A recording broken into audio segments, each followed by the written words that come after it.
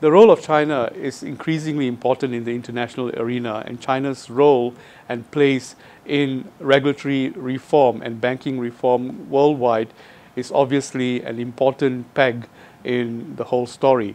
We're very, very pleased to be able to speak with Mr. Han Mingzhi, the Director General of the International Department of CBRC, or the China Banking Regulatory Commission. Mr. Han, thank you very much for speaking with us today. Give us a sense of the topmost conversation that the CBRC is having with global partners today. Thank you very much for inviting me to have such an interview with you.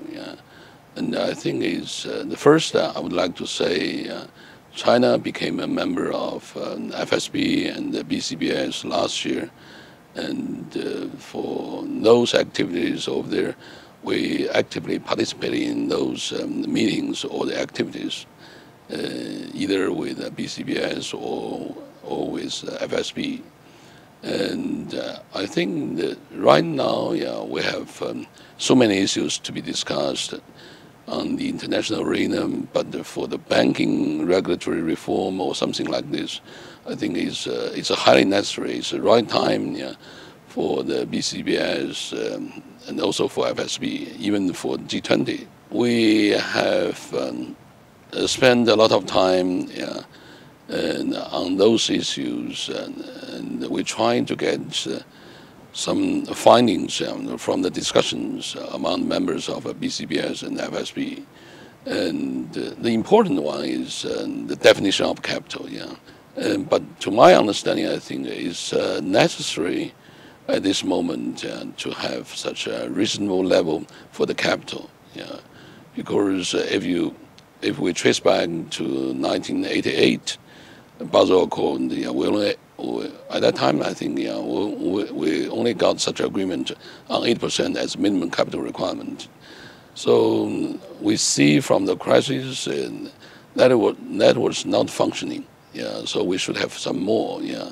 But in China's case, we're trying to have such a division of labor, especially for the small banks and also for the large banks. And for the smaller banks, I think we have 10% capital adequacy ratio for them, but for the large banks, we have 11%. I don't want to see we have add on more buffers or more capital on the shoulders of the banks, but I think it's highly necessary right now, because if you cannot such adequate capital, you cannot to deal with unexpected losses.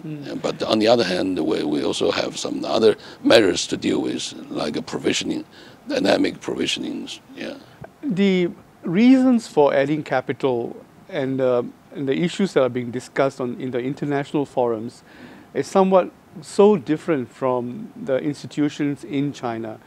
In the international forum, a lot of the discussion has to do with adding capital for financial institutions that take on high proprietary trading risks. Chinese banks, by and large, are not in that space. They are commercial banks. They're very strong loan books, basically. And with very strong loan books, one would argue that an 8% capital adequacy would be sufficient. Why does China have that additional 2 to 3%? Why that additional safeguard? You seem to be you seem to be setting for yourself a standard that is slightly higher than is necessary for a commercial banking system. Yeah, you are right. We don't have so much activities or the tradings over there by the Chinese commercial banks. But I think because we moved from such the old situation over there. At that time, the banks in China had only less than 8%, even 4-6% for the capital. So we need to accumulate such a capital for the banks, and it's much easier for them to deal with the crisis in the future, especially for the smaller banks. If they really want to have such intention there to expand their loans extended to their clients. I think maybe we have used the capital as a measure to have such control over their overexpansion of credits over there. Yeah. But of course, for the large banks, yeah, we also have the same mechanism. Yeah, of course, we have to use the same tool, but for the different purposes. How real is the prospect of a cyclical,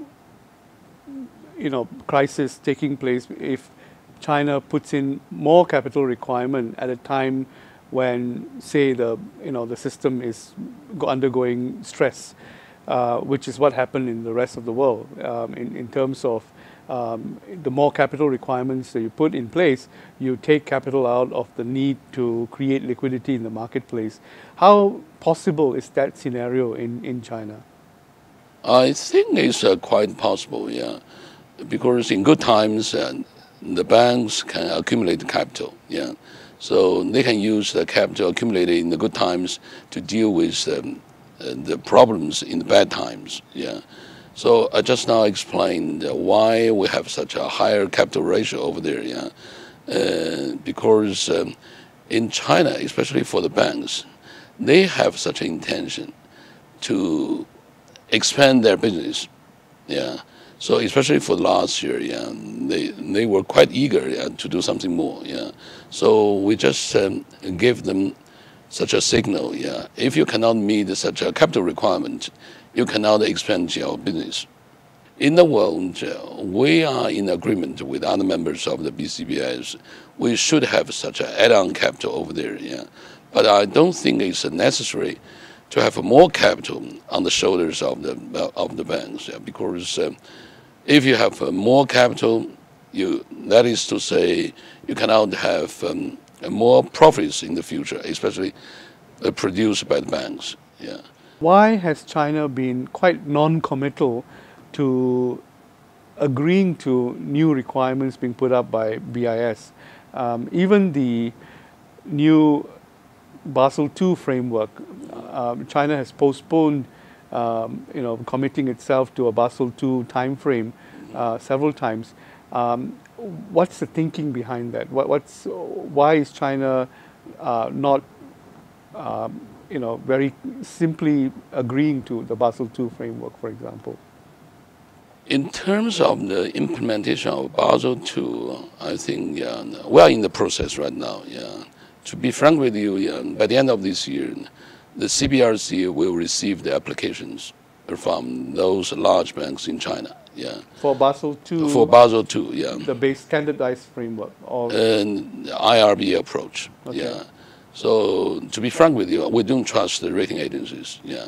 So we ask banks to have such an internal assessment by themselves. Yeah.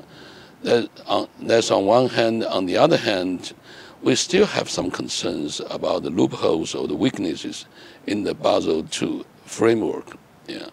So right now, we're trying to correct those weaknesses in the Basel II, together with other members of the BCBS, and especially the 16th of April, we submitted recommendations to the BCBS, to the Basel Committee, yeah, and we try to get a very clear definition for the capital.